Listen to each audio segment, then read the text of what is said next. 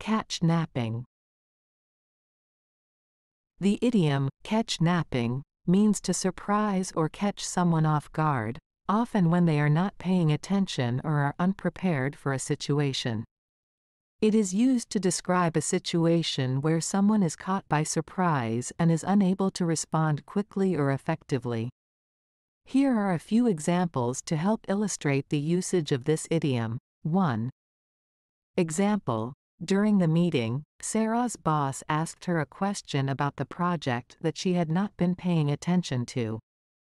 She was caught napping and struggled to come up with a coherent answer. 2.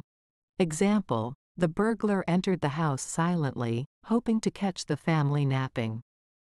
However, the dog started barking, alerting the homeowners and preventing the burglary. 3. Example: the opposing team scored a goal because the goalkeeper was caught napping and failed to react in time. 4. Example: John thought he knew all the answers for the quiz, but he was caught napping when a question he hadn't studied for came up. 5.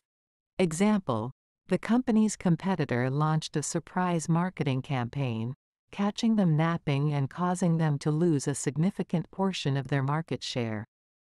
In all these examples, the idiom, catch napping, is used to describe situations where someone is taken by surprise or caught off guard, leading to unfavorable outcomes.